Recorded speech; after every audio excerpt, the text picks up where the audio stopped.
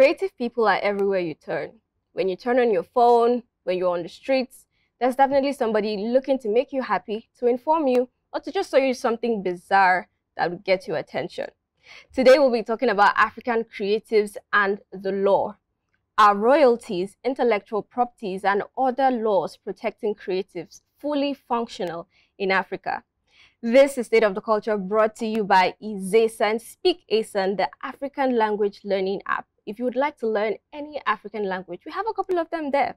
So you can download the app from your Google or iOS Play Store and get learning today. Now, I always do this with beautiful ladies beside me. I don't know, I feel like I made you guys pause for a bit. You can shake it up, shake it up. My name is Angiatin Justina. I'm your host, and up till today, I thought I was the only one that liked a little bit of red, you know, in some things I do, like i.e. my hair, the earring, but apparently, this, I don't know what's happening here. I don't know. This one, she's like, you've seen the emoji, right? The emoji of the lady dancing in that, exactly. So this is, she came in for the show today, and then you took a little bit of that at the top part. Anyways, let's get on to the introductions. Yes, you should. My name go is first. Kilichi.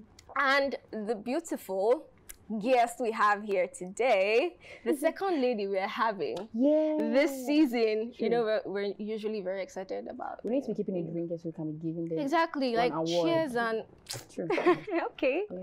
Sorry, we won't be to on. come back. Yes, yes. true, because we don't have any drink And now. when you come back, we now do as if that we have not seen before. Yeah, I don't worry, I can act. we'll act. Oh, I love that. Anyways, so why our beautiful lady in red here is an authority on this topic is because she is an entertainment lawyer and specializes in intellectual property law. Also, she's a member, you know, I have to, you know, read it here, of the Association for the Protection of Intellectual Property. I hope I got that right. Yes, thank you. Yeah, so if you'd like me to say your name, I can. You know, I do it all the time. Well, I can introduce myself. My name is Temlari Jane Gapsiso. Wow.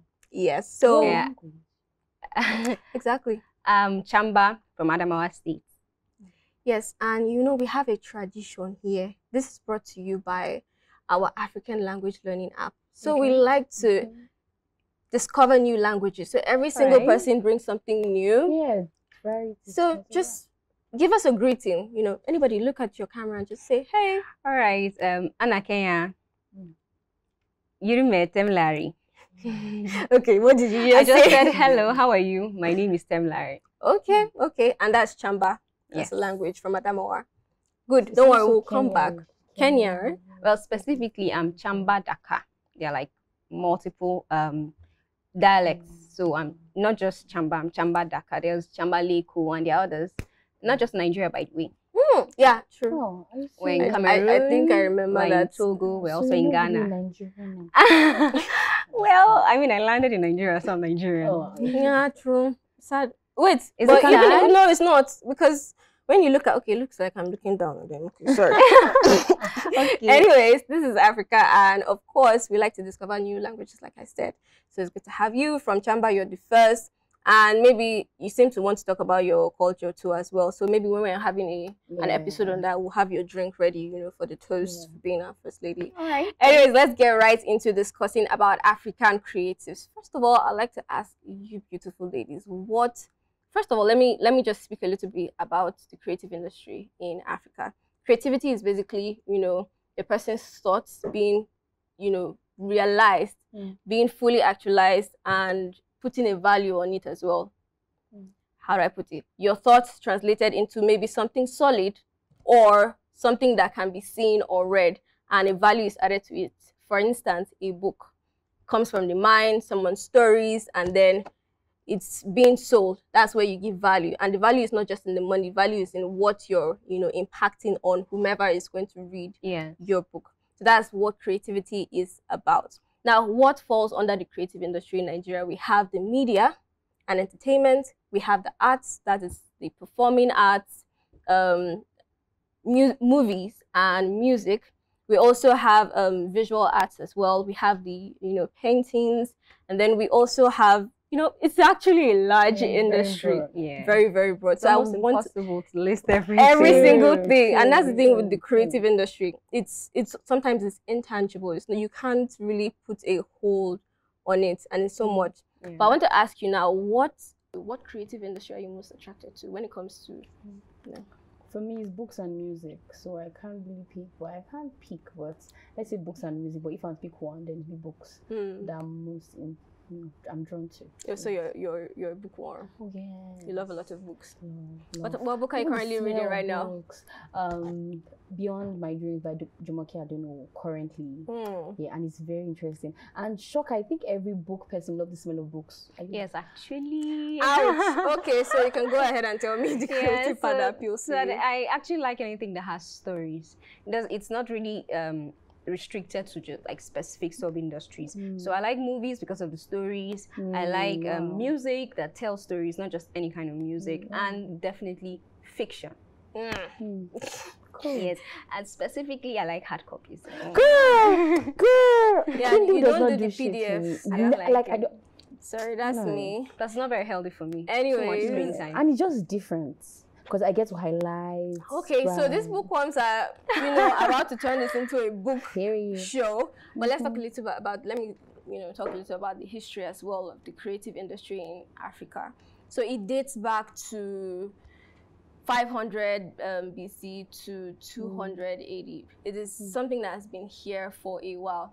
When you look at when art had value, think back to before colonization, when the Benin Kingdom was sacked. You know, when they resisted the colonial masters, but then they fell. You know, they had a lot of artwork that were taken, a lot of artworks that were taken from here. That is what is being called the looted art currently. And some of them have not even been recovered, and some of them are being looted. We actually had a topic on this on our Instagram Live. So this shows that we have had arts, you know, that we created, and they had value, and some of these colonial masters came and saw this value and they took it along with them when they were going back. So we've had that as well, and this is basically the history of the creative industry, from the fine arts before people started storytelling, people started singing, and then acting in movies. That's basically the history of the creative industry. And when you look at the contribution, another reason why we're talking about this is because of the contribution that it brings, you know, into the economy. As of last year, the creative industry is said to be the second largest employer of labor. Wow. Yeah, behind agriculture, of course. So it employs over 4.2 million people currently, and you know, there are projections about it in 2020 as well. Even when you look at the amount of money that is contributed to the GDP from books, from music, especially Afro beats going viral right now. True. From music, from movies, with the streaming on Netflix, you see that we're actually pulling in quite a lot to the GDP. They're actually fixed numbers, you know, but I don't want us to get into that. But I want to ask you, Kelechi, so I've talked about this. How did, you know, to the best of your knowledge and research, how did the creative industry grow so much compared to like the start where basically nobody even knew about African art? How did it evolve? I feel that digitization actually had a huge role to play, majorly, because you know that we moved from the era where things were moved just hand to hand, physical, to now an era where things are moved digitally. That's soft copy. Like you can be in Nigeria and then it's over there across seas and nations. But in those days, for it to actually go there, you have to ship, do different manual labors, but now just very easy. So I feel the digital world actually has a huge role to play in this game. And also we can actually attribute this to the COVID. Because think about it, COVID made things spoil. Like COVID made people know like the what of this digital era that we are currently in. It made people that didn't even see value now see value in it. So I feel that that's one of the major things that actually just skyrocketed the African industry, creative industry so far. Yeah, so what do you think about it too? I like the fact that she mentioned the COVID, pandemic, because at that time, a lot of people that were not always on their phone, especially people that were really busy, always on the move because of the nature of the job. A lot of people lost their jobs. A lot of people were forced to adapt, had to change. So it was a question of how can I still do my job properly without having to leave my house. And they found a lot of tools, they found a lot of softwares, and I think that really opened people's eyes. And we're like, oh, okay, I think I'm funny. I have the time I spend on the road going to work and coming back, I can save it right now. Yeah. So like subconsciously, people realized, okay, they had more time to themselves, and it kind of forced the creativity out. I guess that it's partly due to the fact that a lot of people were bored, and depression, things like depression were like setting in. So they needed something to distract themselves with, and their phones were obviously the first things to look to. And I think, yes, it's really spoiled the whole creativity thing. Okay, so still on creativity now, we have a lot, like you said, a lot of people are being creative. Somebody walking or going about their daily activity is now content, and people actually running to see that content. Yeah, actually, weirdly enough. Once upon a time, that was, you had to get that on dish, like to watch reality shows. But now, just turn on your social media, anyone at all, and then you see that. So now, these people that are creating, I want us to talk about the laws protecting, because anything like, as a creative person, I have, you know, when you create something, you have this kind of, shall I say, you feel yourself like, let me create this thing, and you want to protect it with everything you've got. And you know that legally there are ways that creative people can be protected. So I want you to explain practically what they are. I know a couple of them are the, actually it's a body of laws, intellectual property law. And then there are the acts under it, which are the copyrights, the patents, the design. So could you tell us practically, what can you protect under these laws? Okay, I like the fact that you mentioned that this creative fruits or results of creativity are now open to protection. And I think one of the reasons why is because initially people used to see physical goods as the only things worth protecting, because that's what they could see, that's what they could use. But now that people are creating other things, it's now, okay, I need a sense of exclusivity. So the idea of intellectual property protection is not necessarily to have something and keep it, to have like just one copy of something and keep it in your house. Because what intellectual property law protects is the right to multiply it, the right to use it in a certain way, not necessarily the right to have it alone. Because most times when you monetize intellectual property, what you're doing is that you're multiplying it, saying that I'm the only one that has the right to give the license to you to use it in a certain way. So the laws that govern that are divided depending on the nature of the intellectual property. So if what you're trying to protect is the brand identity, like your logo, or even maybe like Izesan. Exactly, your name, your trade name, or maybe even a sound that is associated with your brand. So what protects that is called the trademark.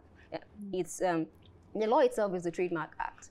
If it's a scientific invention, then you think patent. If it's an industrial design, for instance, the design of these tables, if you're the first, if it was original, if you can satisfy all the requirements, then that's industrial design. Then for the very popular ones that we all know, copyright. So basically this show, the video of this show is protected by copyright. Almost every kind of conceivable content you can come up with, regardless of how weird or strange it may seem. Actually, there are a lot of weird content, but we try to. So yeah, so just for people to remember, what I say is copyright content. Copyright content. So they're like COCO. That way you remember that if I'm creating something that is most likely entertaining or educating, then chances are it's copyright. Then if it's going to be scientific in nature, chances are it's patent. If it's going to be about my business identity, or even my identity as a person, because these days brands are not just my name. Exactly, brands are not just about registered businesses, but also for people also. So when you think of brands, you think of trademark. I hope that's clear. Actually, it is very clear. So let me just tilt to this other lady here. Yes, girl. Okay, let's talk about it, because she mentioned a couple of them rightly, and we need to look at the effectiveness, because in Nigeria we've seen this thing where, of course, it's there in paper. I'm so sorry. Of course, it's there in paper, but when it comes to translating it practically, how effective do you feel like these laws are? Yeah, I feel it's very effective. If I'm wrong, correct me. Because based on my research, it's very effective as of this time. It's very effective, but people can't really see it's effective because people don't really see, because some of these things are done outside court. Yes. So people don't really see. So they say, oh, it's not really effective because it's out of court. So just because it's out of court doesn't mean it's not effective, and doesn't mean that things don't go down. Doesn't mean that they are not being protected or it's not very effective. So it's actually effective. But it doesn't mean that we can't still work on it to make it better, but it's effective. Though there's still room for growth, but it's effective. Yeah, so I have a question for you on that as well. All right. About the effectiveness. Do people, first of all, before we even know if it's effective, are people aware of laws like this? Yes. Are they fully aware that when you create, protect like this? Well, I think people have the basic understanding that if I sing a song, it's my own. Yeah. If I'm the one that wrote the story, it's mine. So they have the basic understanding that creative works belong to them. But they don't really understand the full scope. For instance, they don't get the fact that someone is not supposed to sing a cover of your song without your permission or without paying you publishing or something, any form of royalties. They don't understand the idea of license, and let me put it that way. To an extent, people already understand the concept of ownership. What they don't understand is the concept of licensing, the transfer of that ownership. So, well, people are not as ignorant as we like to think. The only difference is the details are the problem. People know they own stuff, but they don't know how and to what extent. So, I also wanted to say, when it comes to legally protecting your content, it is something that anybody would want to do. And you mentioned that somehow they know, but they're missing the little details. Yes. So does this show that, they're not actually paying attention to the legal part of, their creative work? They're only all about, creating and not protecting what they've created. Well, I think you first of all have to look at it this way, in the sense that you can only be inattentive to something that you knew existed in the first place. So an average person I'll use Nigeria as an example. An average person in Nigeria does not know these laws exist. So you cannot really accuse this person of inattentiveness to laws that person is not aware of. I mean, the legal system, or I'll give not the legal system, rather the education system. I'll give an example. When as early as primary school, they start teaching students music. But when they teach students music, they only teach them about the treble clef and a lot of theoretical things. But they don't tell you anything about music rights. They don't tell you the fact that you can sell your songs. They don't tell you the fact that when you record a song or when you sing a song, you shouldn't just show it to anybody because anybody can steal it. You get? They don't tell you things like this. They don't tell you that it's possible for you to restrict who can use it, how they can use it, for how long, and even where they can use it. So I don't think it's right to put a blaming finger on them, like to say that they're not attentive to these things. They just simply don't know. And I, along with many other entertainment lawyers across Nigeria, have been doing a good job in the past 3 to 4 years, especially in educating as many people as we come across. So when I started my career, one of the first things I did the most was to educate my clients. It wasn't really a question of getting them to pay for specific services that I actually offer. It was more of educating them on the services they needed in the first place. You get? So if anything at all, I will say the problem isn't inattentiveness, the problem is education. True. Okay, that's about right. And another thing again is when it comes to authenticating your work. Okay, I have a song. What's the next thing? Because you're saying, okay, I can protect my song, I can protect my licenses. And then, for instance, if it's content now, this is content. So if we want to protect our content exactly right now, so we need to, first of all, register it, with a certain commission here. We also need to not, because I was reading an article, and it says that if you actually want to protect your work, one thing you shouldn't do is actually post it on social media. Because there's this thing, everybody, you have a social media platform that you have, signed on to. Yeah. You have one as well. But how many of you actually read the terms and conditions? True. You just tick the box and just keep going, right?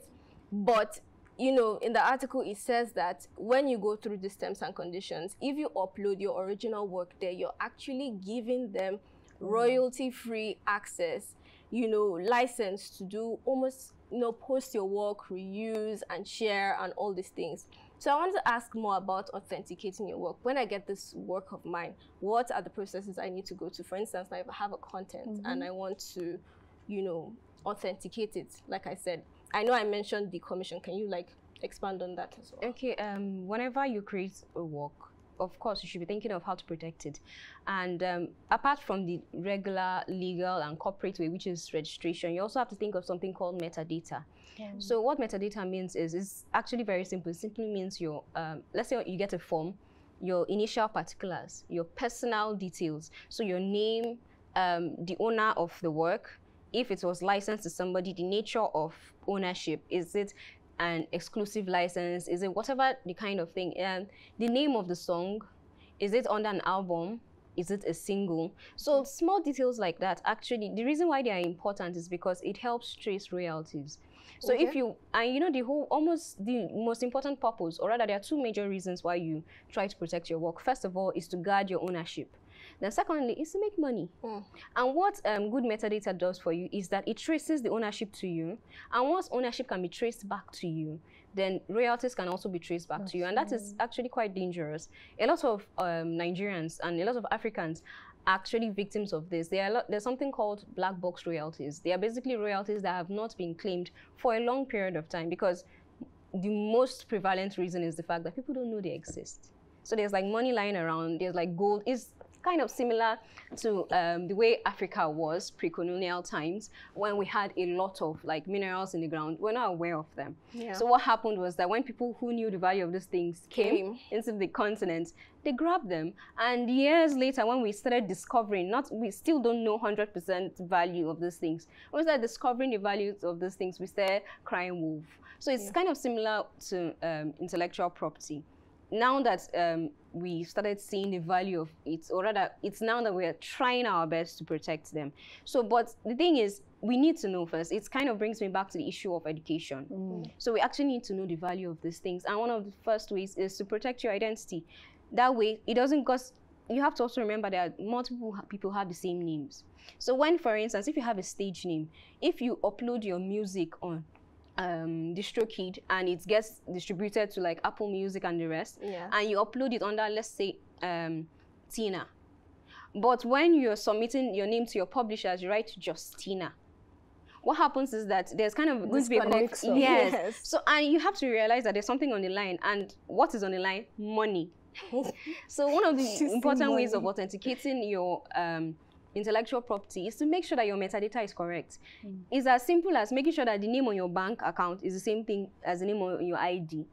It's also going to be the same thing as the name on some of your official documents, and it's going to be the same name that you submit when you're filling your publishing form. That's if you have a publisher. The same name that will be on the form that you fill to your collecting society. So you have to be very careful. And if you have a stage name, you have to be very consistent where you use it. It should be in your contract. So it's good enough to say Party A is the record label, Party B is the artist. It's good enough to say, okay, the artist's name is Mr. Smith John. But it's also important to also include that it is this stage artist, this is my stage name. So there's something on that. I didn't mean to cut you off. There's something on that as well. We have artists who change their name. He changed his name. It looks strange when you look at I think I get it. But how can he connect his identities together to make sure he doesn't lose money? Because he came out, he emerged with a particular, he was being featured everywhere. He emerged with a particular name and identity. And now we knew him with that identity, and he has released song with that identity. Now, there's something else I want to mention. So how do you connect that? Is the fact that identity itself is a different kind of intellectual property, like I already mentioned earlier, which is a trademark. So if you're going to, you can't just change names randomly, because this is business. It's like changing the name of your company overnight because you decided to, I don't know, for whatever reason. So because you know that if you change the name of your company, it's going to affect contracts, right? So it's the same thing with your stage names. So what happens is that whenever you make changes like that, you have to update every single database you have ever submitted your information on. You have to make sure that everything rhymes, and mostly it's usually the job of your publishers. Your publishers are those responsible of gathering your royalties, and that's some specific kind of royalties. Okay, so That's actually clear. So obviously, I hope he changed his name everywhere. Yeah, Right. I think he would have to, because when he changed his name, PM, like public figure made it online, public. yes, even like it was all over sites to aware people that okay, there was a stage name. So I think that's part of what his lawyer. I'm would sure have he done. also has a team. Yeah. So they should have Yes. taken care of everything. Yes. You know, and maybe if we bring him on the show, he'll tell us more about, you know, how he did that. Anyways, you talked about leaving money on the ground, and I want us to go to the money now. Let me just use one of Afrobeats. Afrobeats to the world, that's what everybody's saying now. Let And me it is use to the world. music artists, African music artists. How do they make their money? Let's know, first of all, are they making money? How do they actually make the yes, money? they are making a lot of money. A A lot? money. Yes. Oh my goodness, girl, it's a lot. Because especially now in this digital era, Okay. where there are so many collaborations going on. Yeah. So that's even like double for them. So they make money through collaborations, through royalties, like you said. Like everywhere that their music is being played, the particular amount that goes to them, that's royalties, right? Yeah. So they make money through that. They make money through live shows. Like we think that live shows are just fun. They are not just fun, they are money. That's them making money. You pay for these tickets. Okay, let's want to just go see them. That's how they're cashing out with the money you're paying to buy the seats. It's so funny how you go to you see concerts and it a seat or a table is 3 million, 5 million. They are cashing out. So yes, that's part of them. They also make money through online streams, like when you keep streaming, and also to say when we download, there are two kinds of download. We have legal and illegal download. Okay, so they That's don't make something money. that Nigerians, we need to educate people on these things. So whenever you download music or artist music outside of a site, like outside of the platform, for example, Spotify, Apple Music, that's illegal download. But when it's in that site where it is being registered and being owned, that's legal download. Let me use YouTube, for example. Yeah. Let me not call, let me not say, so some of you No, know we can't do that. Let me not do it. Cannot do that. Period. But there's a way you can download from YouTube. So now when you do that, that's illegal. So that's the same way when we do for music too. When it's outside of that Spotify, Apple, whatever it is, when you get outside, that's illegal. So that's one of the ways that they actually get money. But you can add more if you wish to. Yeah. Like I already mentioned, the primary ways of making money is through live shows. That's performances, through royalties, and royalties. To get into royalties is almost like a rabbit hole because there are different kinds of. So what if I just tie a rope around your waist and throw you down that rabbit hole and yank you out before you go too far? So tell us a little bit about royalties. Okay. Royalties, there are different kinds of royalties. There's the mechanical royalties and then there's publishing. So I'll just use simple words instead of attaching it to those technical words. So basically, there's royalties you get from the lyrics of a song using music. Then there's also royalties you get from the recording of the song. So there's also royalties you get from the beats in the song. So those royalties are all different. And it's and I'll just summarize it here because plus details are for my clients. Okay, I see that market today, but keep going anyway. So basically, like I said, the importance of royalties is that you have to be able to trace them. And this kind of royalties are collected by different kinds of societies. So for instance, performance royalties are collected by specific societies. They are different. Like in the United States, we have BMI, we have ASCAP. In Nigeria, we just have one that collects every kind of royalty. So depending on where your audience is, depending on where your music is being played, you have to be conscious of the kind of collect societies they have there.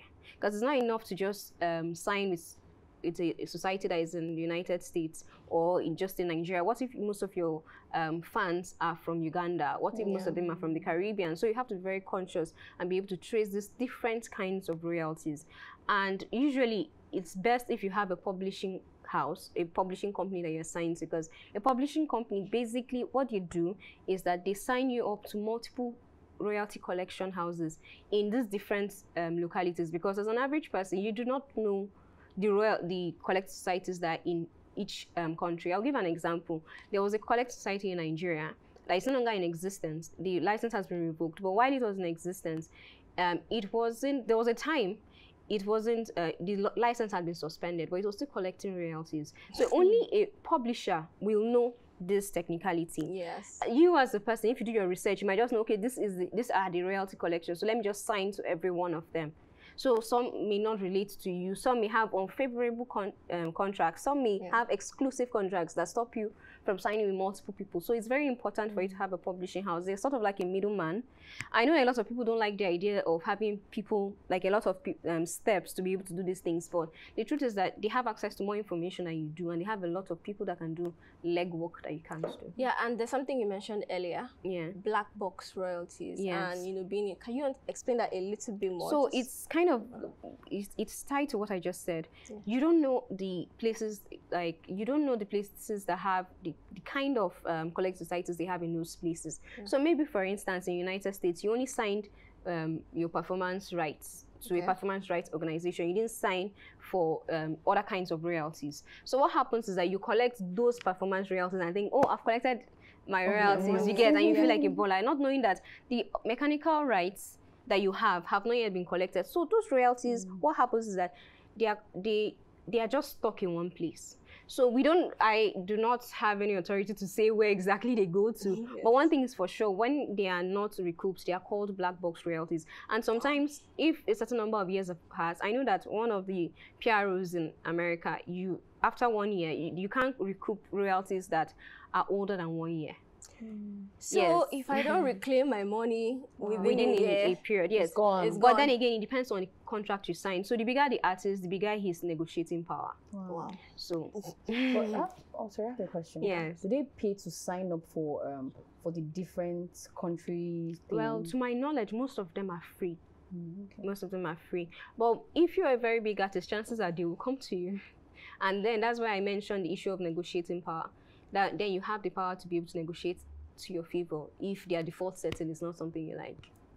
Yeah, so this actually brings us back to the importance of, IP laws, intellectual property laws. Let's save the acronyms because not everybody knows what intellectual property laws, because it can actually cause a ripple effect when you think about it. When a person creates something, imagine if it's like a brand now that has employees, and then your information gets leaked, or somebody else takes it and uses it, or takes your work and copyrights it before you are able to copyright it. You're going to lose money. It's going to affect the employees and, even the economy as well, because money going off, or a company shutting down, is cutting down on taxes as well, because the government won't, get the taxes. Besides this importance of intellectual property law, let's look at the challenges that some of all these artists, these creative people face when it comes to making money or getting recognized for their work compared to people in other countries. Okay, before I answer that, forgive me, I just want to mention something. As you're asking a question, you said that if you don't register your copyright first. So the thing is, according to Nigerian law, the moment your copyright is original and it's put in a fixed form, so if it's put in a fixed form, it can be a book that it was written in, or it can be that you recorded it at a studio. Once it's put in a fixed form, it is protected by copyright, even before registration. So what registration does is that it gives you proof. It gives you evidence if you ever have to appear in court. But when it comes to trademark is a first come, first served basis, regardless of that's like on the surface, right? Of course, there are exceptions to the rule. There are specific extenuating circumstances, but I just wanted to point that out. Now, as to the challenges that face intellectual property, like exploitation, or rather, commercialization. Yeah, all creative artists, like, what are the problems there? Yeah, I actually said commercialization instead of exploitation, because I've had issues where I used the word exploit, and some people just felt negative. Yes. But basically, how to make sure that you're able to use it, and the kind of problems that we face, especially in a country like Nigeria. First of all, you have to look at the value of our naira. And the value of our naira is actually tied to our economic problems, and it's tied to poverty. So I will just use this as an example. The value of 10 streams in Nigeria is not up to the value of 5 streams in America. So what happens is that if you have like 1,000 streams in Nigeria, I have 500 streams in America, the royalties that you receive from the 500 streams will be more than the royalties you receive from the 1,000 streams because of the value. Now, the specific context is, for instance, how much you pay for your subscription in Nigeria is not the same amount of money you pay for your subscription in America. So Spotify, for instance, Africa is different from Spotify, US. So that's one thing. poverty is actually a problem.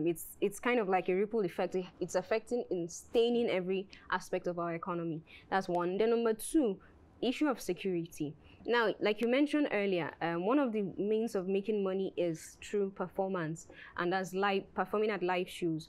So what happens when a part of the country is plagued by extreme insecurity? Probably there are kidnappings in that area, or it's a different part where there are like killings, there's armed robbery, things like that. Traveling on the road is almost a no-no. So how can you take a road tour? That's like out of the question. You get, and that's like cutting a full arm of your income. Or you could get attacked mid-show or something exactly. like that. And especially this issue of getting attacked mid-show. Sometimes some people can just gather some bandits and say you're supposed to like pay them tax. If not, you will not continue with your show. And by the time you consider how much you have to pay off people not to disturb you, how much are you earning? Exactly. So when you think of things like that, you wonder why. It's very easy to point at the Nigerian industry and say, hey, Nigerians don't like to do shows around and tours around the country, but you have to consider these things. Security is a very big problem. It isn't just for when we are traveling to our village for Christmas. It's affecting every aspect of the economy. So the next problem is infrastructure. An average person wants to create content. A random security man, a random banker, either they're funny or they're something, especially how the world is now. They are exposed to a lot of things, people around the world. So they want to create certain kinds of content. They have some kind of talents that they're probably not exhibiting in their 9 to 5. You get, people want to do things, but unfortunately, there's no light. I know it sounds funny, but it's very frustrating. Or imagine being on a live or like a live stream, right? Yeah. And NEPA just takes lights and your background just everybody just goes dark. Actually, it's very exactly. So what happens now is that this person has reservations and probably will lose some opportunities because of that. Or worse, if you have lights, no network. So yeah, some of these things look really tiny and look like very tiny inconveniences, but they have a ripple effect. So what happens is that after a while, some people will no longer want to do business with you because they assume that you're not a serious person. Yes, not knowing there was circumstances. Exactly, and that will affect the industry as a large. So what happens is that live things are not as much, and instead what you get a lot is pre-recorded things because, we can't control those things yet. Hopefully. Yeah, true. So let's talk about, like I said, Afrobeats to the world. There are a lot of collaborations going on, international collaborations. We also have people being signed to foreign labels as well. We need to actually know, is this a good thing? Is it a bad thing? Is it both? What is it for anybody that is getting signed or that is making an international collaboration with anybody? Okay. First of all, there's no answer to that. It's neither good nor bad. Why? Because every situation is unique. When I say unique, what governs collaborations is contract. So what is inside the contract? Okay. And there are hardly two people that will write the exact same contract. You get, except it's one particular company that is handing out multiple copies of the same contract to multiple people. So what is the offer you are getting? Does it actually help you? For instance, you already have access to distributing your music by yourself. You already have access to aggregators like DistroKid, CD Baby, and the rest. Why do you need a company? Why do you need to sign a distribution deal with a company? Do you understand? Yeah. Like, you don't need it. So in that scenario, you holding a piece of empty paper and holding a pen and snapping picture and posting on IG and saying, I just signed with the logo and shaking a white band does not actually help you. So that's one. Number two, collaborations in terms of featuring on music. Is this artist actually going to introduce you to a new fan base? Yeah. Or do you guys share the same kind of fans? You have to ask yourself that question. Yeah. Another issue is, will this kind of person offend my fans? For instance, if your fans are conservative and you bring a certain kind of artist in your music video, will you offend my fans? Will you reduce the income that I'm going to get from this music? So you have to consider all those things. It's not just enough to have somebody from a more developed country and take pictures, post on IG and feel cool. And probably, you understand my point. You have to be very specific. What exactly are you getting from this deal? So I'll give an example. Someone like CK that has recently blown. He signed with Warner Music, and we can see that he's been exposed to a lot of countries. You can see the contacts that he's getting. The exposure is there. The results are showing. It's not something that you need to do any serious due diligence to be able to see. The results out there. So you have to ask yourself, what exactly am I signing? Is it a record deal, or is it actually just a distribution deal? Because you can distribute yourself. Or is it is it a publishing deal? Are they going to help me get? You have to be very specific. What are they going to do for you? It's not just enough for you to be associated with them. And because another thing again, being associated, like I mentioned, being associated with this company, does it help you? Or do your fans not even know who they are?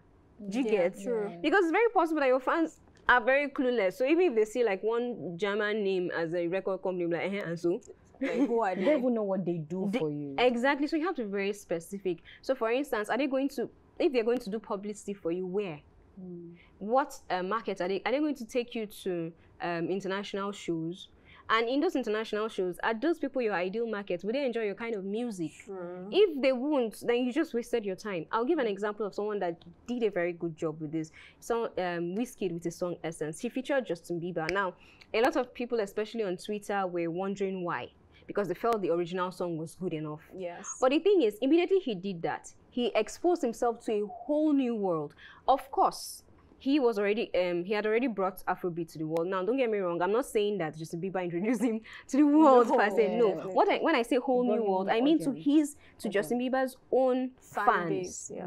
So some of them will obviously be hearing of Wizkid for the first time. True. Another person that did a good job with this is Drake. When he featured Tems on his album, what he did was that he bought a billboard in Lagos. So people that are not fans of Drake, when they see Tems like he's on this album, or people that don't even like hip hop in the first place, they're like, okay, let me just hear that song on Drake's album. And so what he has done is that he has brought streams from, and he was very careful. He did something. He put it in Lagos, where her fans actually are. He didn't just put it in a random place. So you can say that that collaboration was profitable, and that contract was good for him. But when you do it the other way, and there is no real, you can't see an ROI. It's just mouths. It's just probably paper. You have to see actual conversion. So it is when you see that you can now make the decision, or you can now decide and say this contract is good, or that contract is bad. And that's why I said there's no one answer. Yeah, true, because I was going to say that you actually covered it, because when it comes to Slavic, will I call it that, slave-like, is that word correct? Yeah, lots of people refer to it as slave contracts. Contracts where they don't even go through. Next thing you see tussles here and there, artists versus their record label, and then some people are trying to, I feel like, I don't know where I had this conversation before, but that there's a particular artist that you have a deal you sign, and your deal is, okay, you're going to release 10 albums under us. Until you're done releasing 10 albums, you're not going anywhere. Wow. Yeah, so that, like you said, there are some people that don't actually pay attention to the contracts, and then even in Nigeria as well. So when it comes to these issues, do you feel sometimes it's the labels that are aware and, you know, deliberately want to take advantage of the artist, or it's the other side? It's the other way. Well, the thing is, as a lawyer, I've represented both sides. And tell us about both sides. Yes. Wow. So from my experience, what I would say is that everybody has a responsibility to understand what they are signing. So this is a contract. This is a legal contract. It's just like how everybody has a hospital they go to. So even if you don't have a personal lawyer, you should at least have a law firm that you go to. Let them explain what's written there. And I think this sort of boils down to education. You can't blame, the record labels are businessmen. They are not going to... So they can exploit anybody. It's not a question of exploitation when you are putting favorable terms to yourself.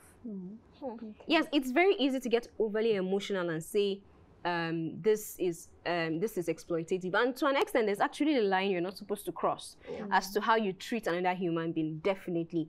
But what I'm saying is that most times what happens is that this artist, the reason why you see this online dramatic public tussles is because these artists do not understand the expectations that were had of them, and they did not understand what the label was supposed to do for them. So when there's no clear, when there's no clear understanding of, okay, this thing he's doing, this is what he promised to do, this is what this company promised to do for me, and they've done it. But your mind is, no, you're thinking of, I'm not yet as big as this particular artist, so you guys are failed. Or no, I only became this big because of my own efforts, because of how I can sing. And so because of that, you guys do not have a right to ask for your money back. Or you want to leave early before like the number of years. So it's not just I think it's to an extent it's unfair on both sides to say that a particular contract is bad. The reason I say so is because it's unfair on the company to say so, because they were just negotiating the best contract for them, and on the artist it's unfair to say that it's a bad contract because they were probably using the best opportunity available to them at that time. So most times what happens is, this is what I say to everybody: get a lawyer.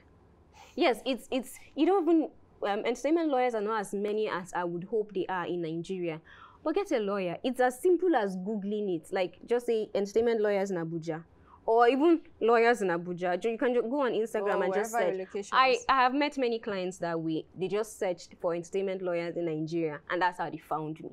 You get? So it's really not as difficult. I mean, if you can make music, if you can pay for a recording session, I think you can go online and search for a lawyer. Honestly. And many times you notice that a lot of lawyers are willing to give you advice for free.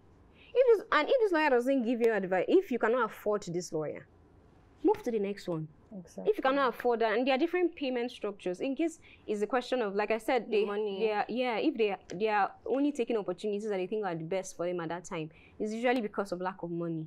So what happens, even if you can't, there are different payment structures. You can ask for a contingency fee, saying that if it works, this is how much you get, or a percentage saying that if this works, this is how much you will get. You get? So like a negotiation. Exactly. So you should be able to negotiate with your lawyer too and say, okay, sir, this is how much confidence I have in this thing.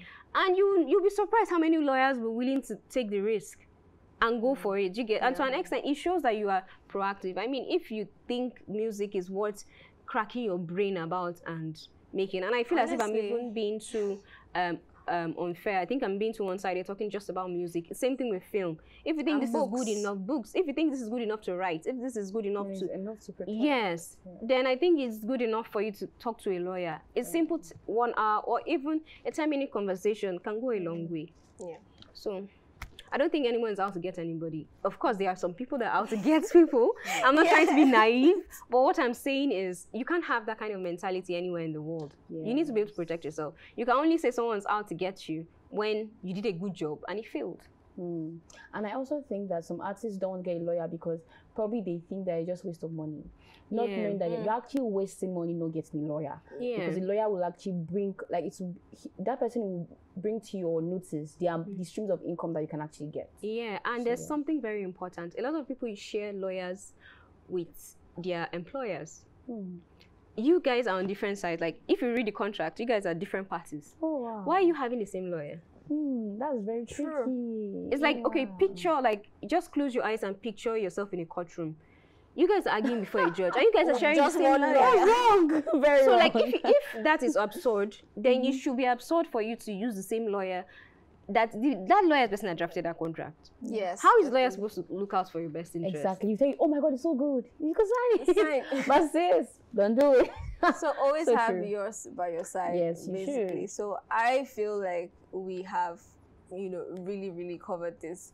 And we've actually talked about it because the general topic is about African creatives and the law. And we took a little bit of, we zoomed in on musicians because we know that it's going global. It's contributing a lot to the economy as well. And we looked at royalties. Thank you. You didn't even go so deep into the whole, so it's fine. We looked at the royalties and then the issues with intellectual property law, which means that it's not like it doesn't exist or it's not effective. A lot of people are not well educated about it. And thank you so much for opening up about that. Oh my God. Yes, we can have this discussion like the whole day and not stop, but I feel like we've really done justice to this. Thank you so much for coming. But there's something interesting I want you to tell us. Okay. Because we know law is broad. And then when people imagine lawyers, they're like, oh, going to court to say, yes, my lord, no, my lord, or something like that. Okay, that's a little... But why did you choose this path? It's an intellectual property law. Well, to be honest, the major reason I chose it at first, or should I say one big reason I chose it, is because it's interesting. It's actually interesting because you get to interact with a lot of creative people. So you're like seeing a lot of how you can get to be a part of their creative process. And to be honest, I have always liked books. I'm a bookworm. I've always liked reading. Of course, back in secondary school, it wasn't necessarily academic books, but I've always been curious. Like I mentioned earlier, in the fact that I like things that have a story. So yeah, fiction. Yes, anything that has a story to it. So even if it's a documentary, if it's music, or even if it's an artwork, I've always had that affinity for things with stories. So being in class in 400 level and coming to understand that these things have their own special kind of law that protects them, and going into it deeply and realizing, oh my God, this is like a whole new world. And I said, okay, this is what I want to do for the rest of my life. Of course, it was risky at first because I didn't get to see a lot of role models I could look up to in Nigeria. And the structure, actually. I feel like there's no structure for it yet. But there were a few. I did a lot of research, especially back when I was in law school. I did a lot of research. And I was able to find a few of them. And I reached out.